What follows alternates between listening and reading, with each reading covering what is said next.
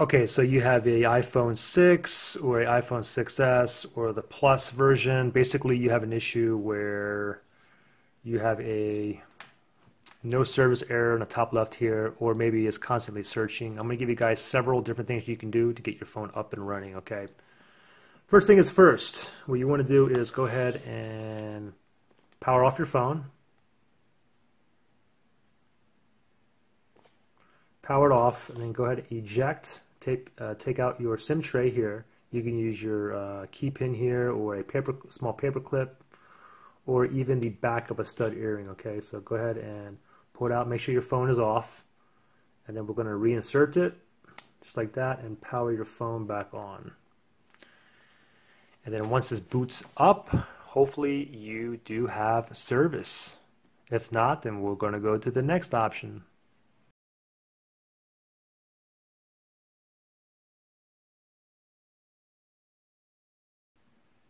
Okay, my phone is back up, and hopefully you guys are able to see your carrier up here, okay? If not, don't worry about it. We're going to go to the next step here, okay? So the next thing to do is to go into your settings. And then from here, we are going to go under General. And then from here, we're going to scroll all the way down to the very bottom here and press on where it says Reset. Click on that.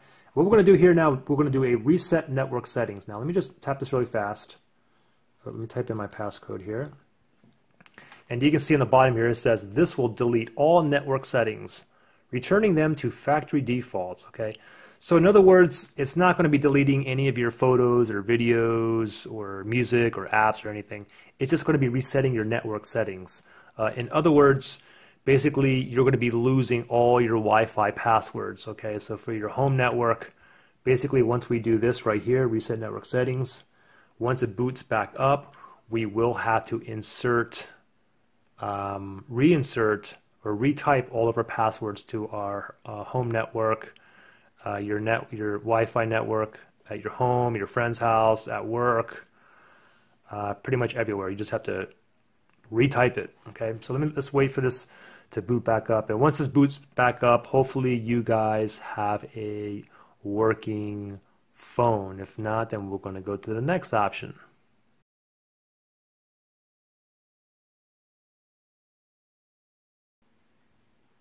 Okay, so now it's booted back up, and hopefully you guys are able to see your network up here. If you're still seeing no service, or if it's still searching, then we're going to go to the next option here. Simply go into your settings here. Once you're here, you see airplane mode here. This is what we're going to do. We're going to tap it on. Oops. Off.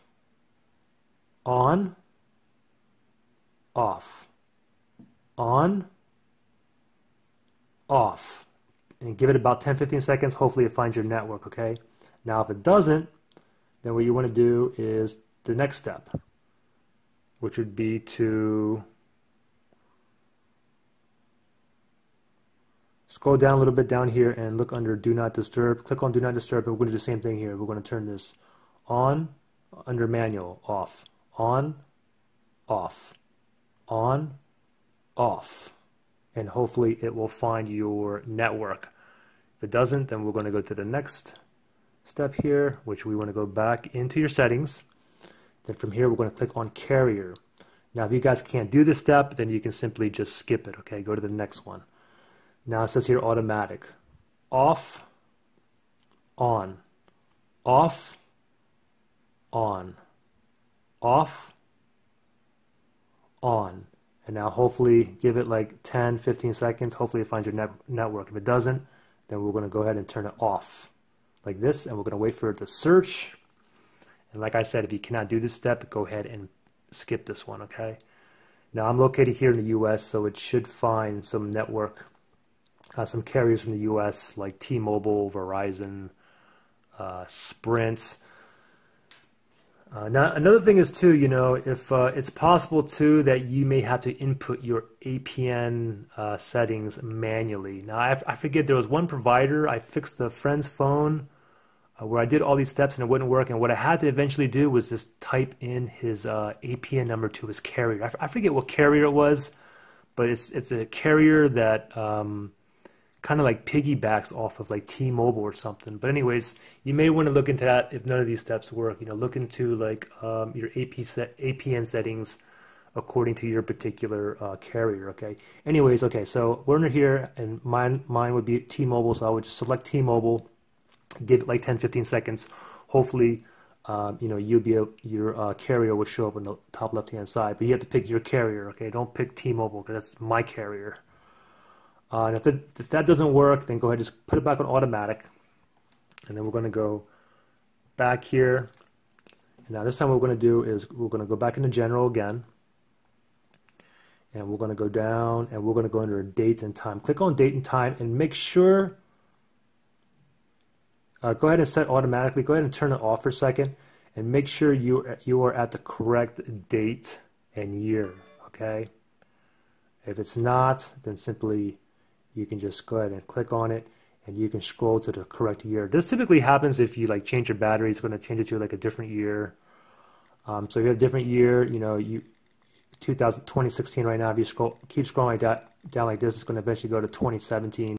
So if like right now, if you're back in 1980, then you're going to do a lot of scrolling, okay? Make sure you go back to the correct date. Okay, let me just go back to automatic here.